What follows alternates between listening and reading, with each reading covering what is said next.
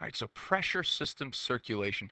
When we look at a low pressure system or a high pressure system, the way the wind circulates changes for each, and it's important to understand each so we could better predict the weather and learn how this weather is going to come towards us, or whether we're going to have some cooler air coming from the north or maybe some warmer air from the south.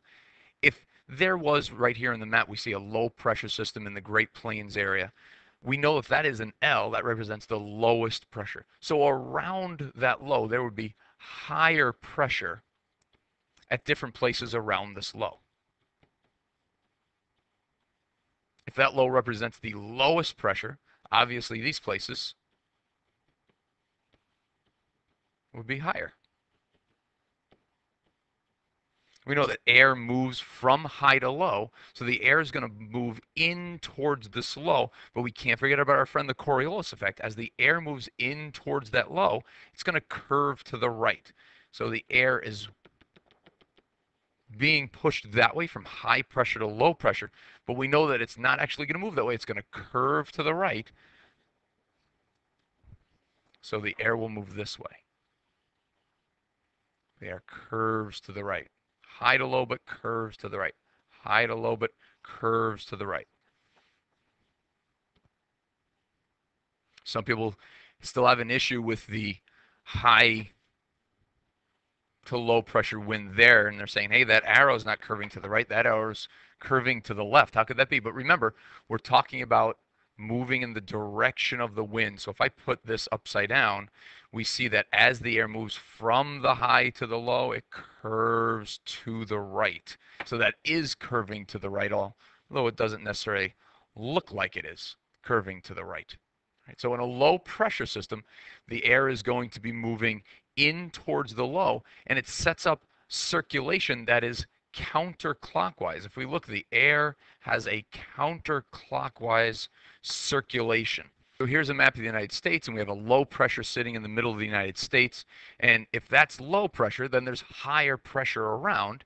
And if everybody in the United States blew a couple bubbles, we would see that the air would move from the higher pressure towards low, right? Air moves from high to low. Well, there's a low in the middle, higher pressure around it. Air is going to move in towards the low. And this is what it would look like if the Earth wasn't spinning. But since the Earth is spinning, we're going to get these bubbles that are going to curve.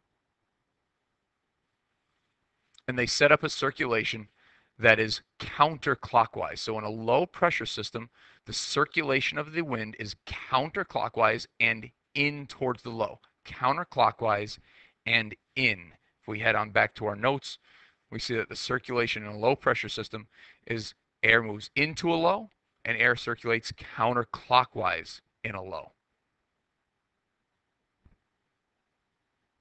From here, we could then easily assume the opposite is going to be true for high pressure. If that's the highest pressure there in the center, the air is going to want to move from high to a lower pressure at different places around that high. If that's lower pressure here, the air is going to move from high to the lower pressure, but instead of going straight from high to low, we know that it's going to curve to the right. That air is going to curve to the right. High to low, but curves to the right. High to low, but curves to the right. High to low, but curves to the right. And now we have, instead of air moving in, we have air that's moving away from a high, out of a high, and we see a different clockwise, we see a different circulation, we see clockwise circulation.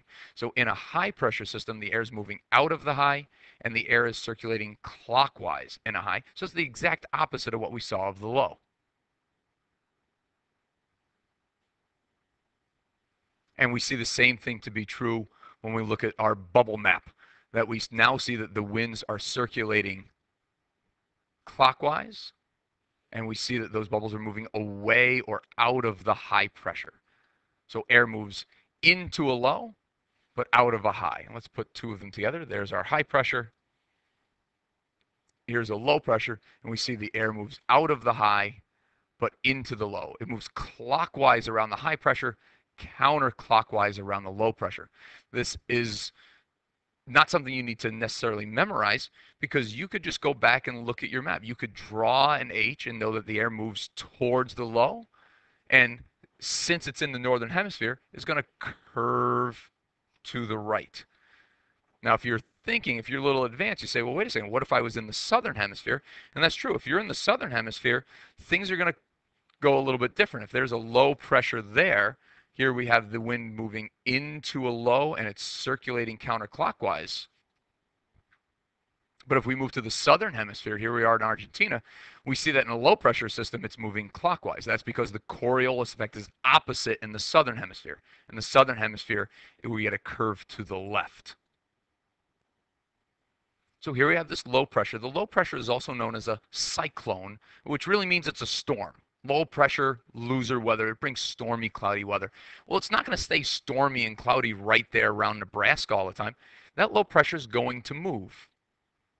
And when they move across the United States, they generally move from the west towards the east.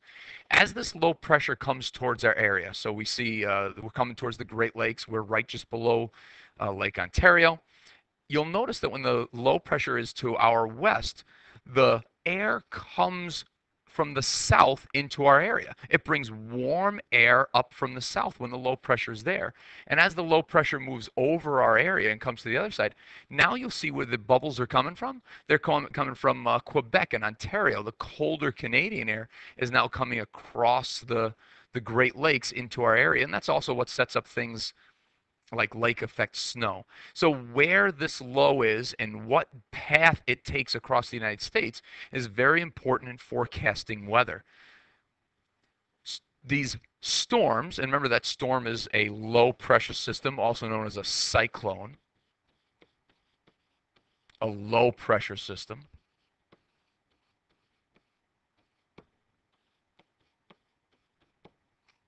They generally move across the United States from the southwest towards the northeast. And if we take a look at where we are right here, you'll notice that these lows generally move into our area from the southwest. So if we know that a low is moving towards our area, if we know there's a low pressure system that's here, we know that it's probably going to be moving towards our area in this way. So if we see a low pressure off to the southwest, we know that that low pressure might be bringing our weather towards us in the future. This sets up these storm tracks. Right? And these storm tracks come from what we studied before, the Coriolis effect. All right, remember we looked at this part. This was on page 14 of your reference tables. If we were to put the United States where we are between 30 and 60 degrees north, hang Florida down just a little bit more there. That makes sense. That's where the winds are blowing. The planetary winds caused by the Coriolis effect generally move like this. And look at how that matches up so well right there. If we zoom in, we see that the planetary winds, these are the things that push or blow that low pressure system across the United States from southwest towards northeast. So that low pressure starting there and then moving across the United States in that direction is caused by these planetary winds that we see on page 14 of the reference tables. So storm movement or cyclone movement, storm tracks, low pressure systems move across the Earth based on these planetary winds. You can use page 14 in your reference tables. It'll really help you out with a lot of the questions.